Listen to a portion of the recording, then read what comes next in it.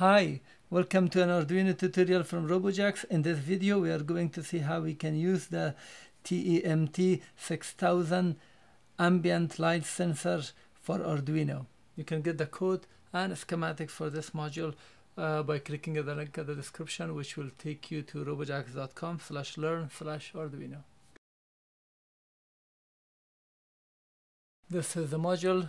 We have V, that's a voltage, or VCC, we have ground, and S is for the signal. The actual sensor is this one, which is very tiny. On this side we have nothing.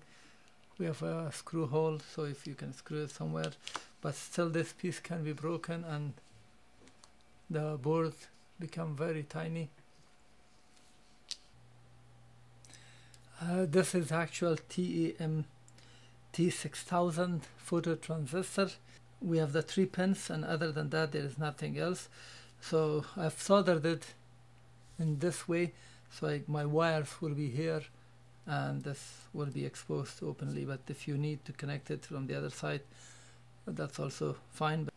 14 millimeter is the length, the width is 8 millimeter. The depth is 2.7 millimeter, and it weighs less than a gram.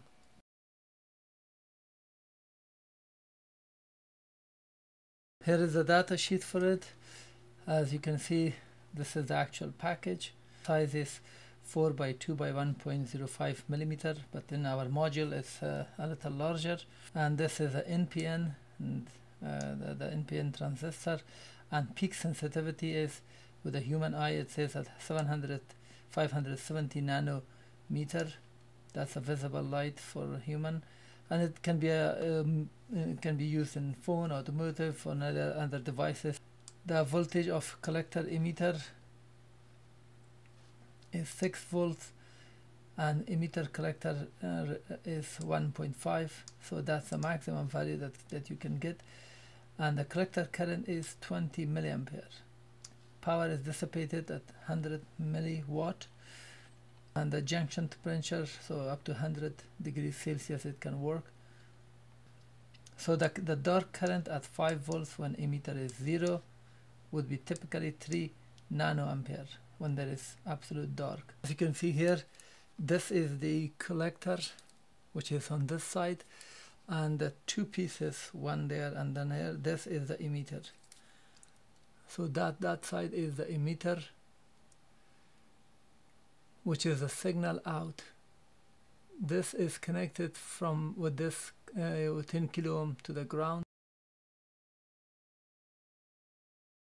So we say millivolt divided by 1000, we get volts, but we convert the result into double in order to have the decimal points here.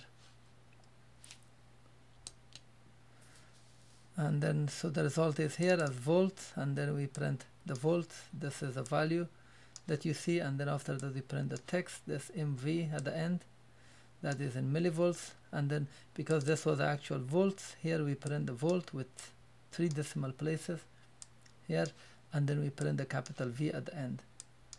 And then we are reading it. This is a delay of 1000 milliseconds or 1 second, and then it continues like that.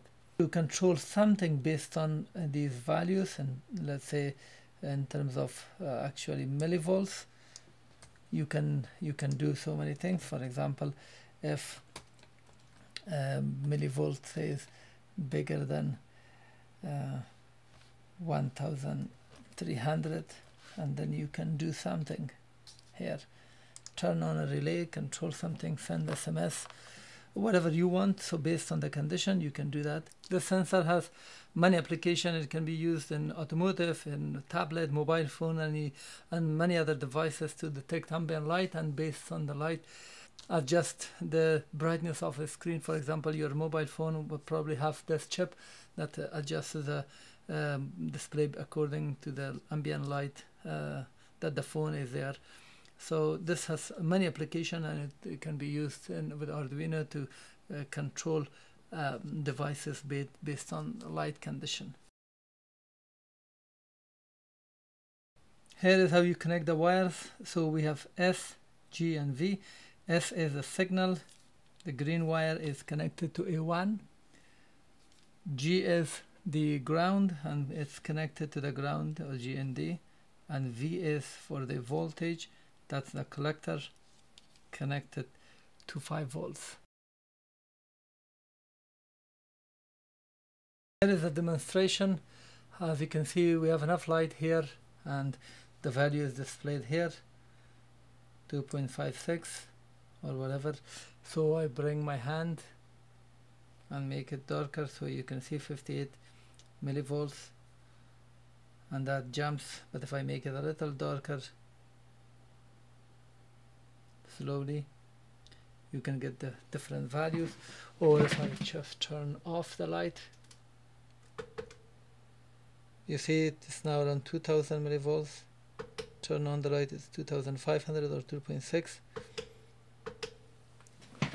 This was an introduction to TEMT6000 phototransistor ambient light sensor. I'll have other videos related to this if needed. Please make sure to subscribe so you can get updates. Thank you for watching.